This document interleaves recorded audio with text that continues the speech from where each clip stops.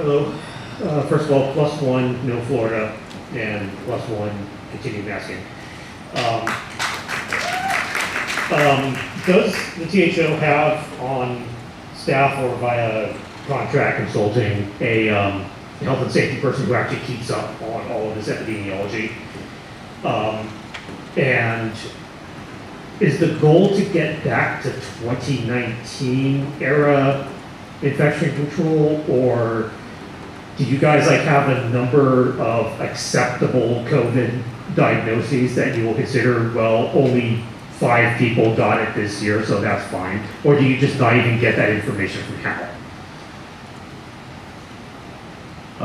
So you're saying, is our goal to return to a 2019, you mean, in other words, no mass, you're talking about pre-COVID? Yeah, are you trying to get back to a pre-COVID state of operation, or are you accepting that there's always going to be some measure of this masking policy? But that's actually not really the important part of the question I'm asking. I'm asking is, how are you guys are you guys consulting with actual epidemiologists versus just reading CDC guidance? And does HAL actually inform you as to incidents of infection that happen on board? So you actually have information to go on as to what's working and what's not. Yeah, they do, and we don't have an epidemiologist on staff or anything like that, and we do consult a wide variety of sources. We're not just sort of looking at what's listed in the Washington Post every day on their chart or anything like that. We do look to the extent that we can as lay people, ask people who know more than we do for multiple sources and try and just get a general sense. There's no sort of magical mathematical formula where we will say, aha, y = 6, so now we can change the policy here. We are informed of the various health incidents and such on board our sailing. We don't get that information, at least in any detail, for any other sailings out of HAL other than what they may publicly report, if that's part of your question.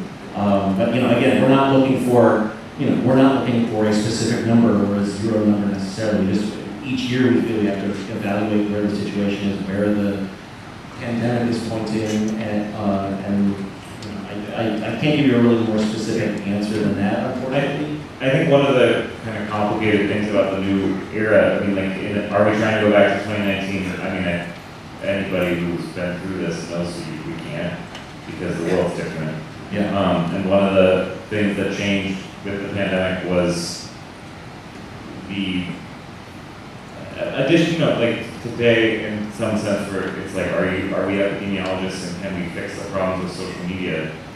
And we can't, and we aren't, and our expertise is throwing a vacation, and that is not to poo-poo those concerns, and we absolutely consult the sources that we do, but there are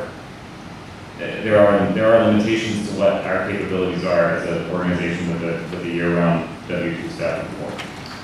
And also that I don't believe that you can run a major event, let alone a cruise ship, with the same risk profile that you can experience in other settings. And in my household, Mrs. Storm lives with a chronic condition that in her risk profile she determined that it was not an acceptable risk for her, and it obviously makes her sad and we sad.